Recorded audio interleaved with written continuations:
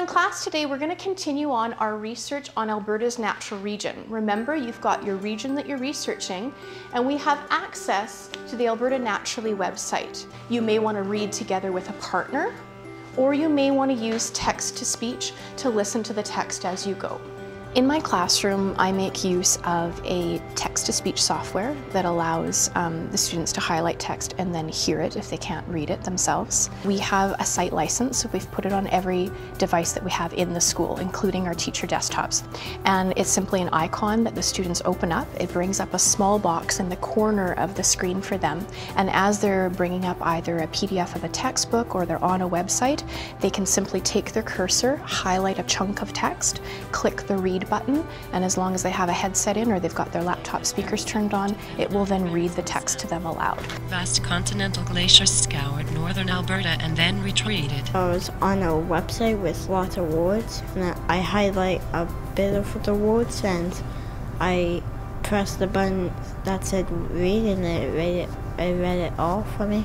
A lot of kids who have trouble decoding like to use text-to-speech, because listening to it is much easier than having for them to labor in reading and trying to decode, where they often just focus on decoding and they're not comprehending.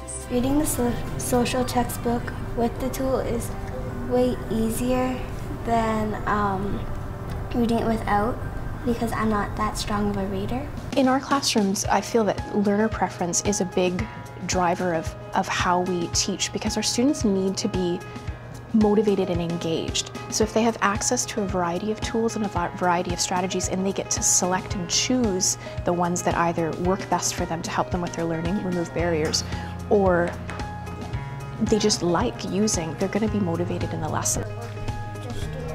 Technology has really helped to engage a lot of our students because they're able to work more independently. So there's students who often had to wait for an adult to come to them, or be waiting with their hand up, or waiting to ask a friend, or get frustrated. So I find that having the technology in the classroom, they're able to get to work more independently, and they're able to take ownership of their learning. So I find that the students are really motivated, they're feeling confident in their learning and are proud of their learning. They want to bring their parents in there. Can I email that to my mom? Can I take that home? And they're so motivated to come to class and to learn. Another way that I found really helpful for students is in writing. So kids would write something, and then they can go back and they can highlight what they've written and listen to it for sense, for meaning.